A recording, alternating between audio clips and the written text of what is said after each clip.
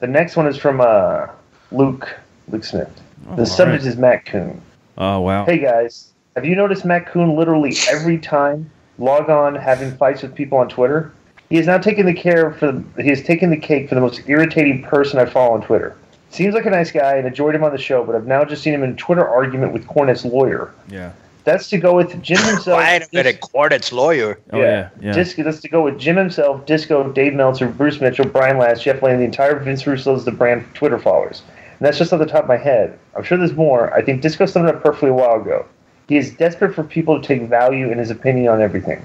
And that's from Luke Smith. And that's true. That's what it comes across as. You know, he's like trying to elevate himself above the status of the regular marks. But he's still just one of the marks, you know? He said something. It was like there's almost like there's like divisions of marks now. Like these mark know-it-alls, and then they look down upon the other marks. Yeah. They're all marks. It's like, for example, like we've all just seen the clip of the guy coming out at his wedding playing the fucking title belt, right? And someone tweeted back at me like, "Oh, I guess that's what Joe wanted to do is his wedding," and that pisses me off because that's the kind of marks I don't want to be associated with. So you're exactly right. Like where there's levels, like I would never come out to fucking wrestling music at my wedding playing a belt. But since I'm a wrestling fan, what do you expect them to think when you used to have toys behind you and there's a belt of you? I don't know if it's your dad or who it was holding a championship belt. Wait a minute, a couple years ago at some convention. You look like a mark, bro. Yeah, so they don't know. But that's Flair's original gold belt. Who wouldn't hold that belt? I mean, that's a special belt. That's MWO shit right here. You go. But Matt's going nuts on Cornette's lawyer like the past couple of days, and he's throwing. I think he's throwing lines out there that come to me as that seem to me like intentionally antagonistic. Like of course, he's actually no. But I mean, he antagonizes everybody and then complains that people are attacking him. But I mean, he used "come at me, boomer." And right. That's just, wait a minute, Matt. You're in your 40s. I'll wait. There's that thing that goes, "I'll wait." Yeah. Bro, but here's the funny thing. If you look at the guy's history, predictions and prognostications, there's nobody that's been more wrong about everything than this guy. It's like he's like an epic fail of like. Give me something he predicted and it didn't happen because I don't know what you're talking about. AEW would reach 2 million viewers the second week and would never go below 1 million. Okay. Like he gives his takes on stuff like he's like and like right. You just look at the takes, you go like, okay, you're wrong on this, you're wrong on this, you're wrong on this, you're wrong, and at some point you want to say like, dude, hey, relax a little bit.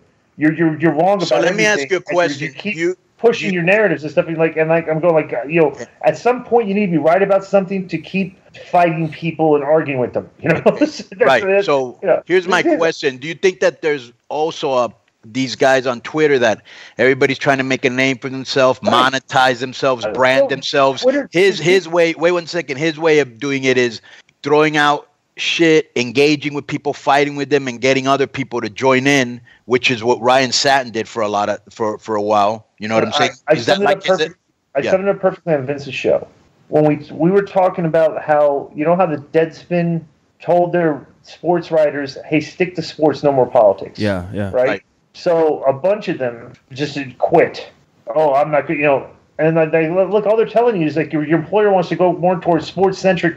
They don't want to mix politics and sports. Right. They're just write about sports, and they quit. Yeah, and everybody on social media is like. Plus, not only that, bro. It's common knowledge that most people do not want to hear about politics while they're watching sports, including myself. ESPN had to learn that. On that. Like say their politics centric stuff was like getting. It add more of an audience, because like you're getting okay, but the owners did not want to go in that direction, right? So this is the perfect take. It's like there's literally people out there, and you see these people, these writers, they quit and they go on social media. I'm not, and like, bro, people are more concerned about their status on social media than their job. So wait a minute. You're telling me that the sports stories that they wrote that had some sort of political tie-in. No, had they would write more straight people politics. reading them? No. They would write straight, Trump sucks. It'd be an article. This is why Trump, just something that had nothing to do with sports, right? And some of them, obviously, if Trump's getting booted at the Nationals game, that's a sports story, so that's not, it's like they can write about that, Right. But you just see people like these guys and like the Matt Koons and stuff that are more concerned about their status on social media than they are about what they do in real life. And like the thing about it, you're literally worried more about what people that you've never met in person in your life or ever laid eyes on, and you don't even know who these people are. They're just behind a keyboard. You're worried about what they think about you. I've never, you know me. I couldn't give two shits about what people think about me. All right, because I know what I believe in. But I don't care if I get heat. If I, for sharing my opinions. I'm not trying to drive. But let me tell you something, Glenn. Let me tell you something, Glenn. As you've learned since we've been podcasting, you are in the minority, because half the motherfuckers that say that nothing bothers them, it actually does. Half of them don't sell it and they complain in private. The other half do sell it. They don't notice they're selling and they get fucked even more. Yeah. But and I, me, I'm like you. I don't give a fuck either. But I use it for what I use it: marketing, trolling, keeping informed, seeing what you guys are up to. So listen. So me and Vince had it out on the last Lions, Tigers, Bears. And wait a minute. Wait one second. He was on this show last week. Okay, I think we ambushed him, and he started off real hot. Okay, so all this carries. Hey, go ahead. I want to bring this discussion up in the show. Okay, go ahead and call him. Is this a third week you're going to ambush this guy? Okay, because here's the thing. Yeah. I went off, and I was going off on him about how it's not a good look for a writer of a show to book himself in an angle where you win the world. And he was trying to explain to me about how the angle was written. I'm like, yeah, because you're the one that's writing the angle. Right. I go, ultimately, just look at this from a basic brass tack standpoint. You wrote yourself to be the world champ, and he was trying to defend it.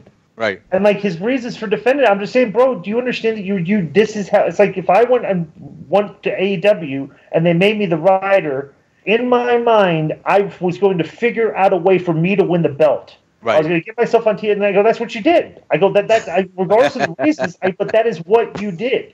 Right. It's like so, and he's trying to argue, and he was getting pissed off. Like so, afterwards, Vince tweets this. I apologize to Brett. First of all, he puts a picture of the disco puppet, which is antagonistic. He's trying he's doing like the Matt Koon thing. He's trying to apologize, but he's antagonizing if he wants to apologize. Can I go back to something real quick before you go, because then I'll forget?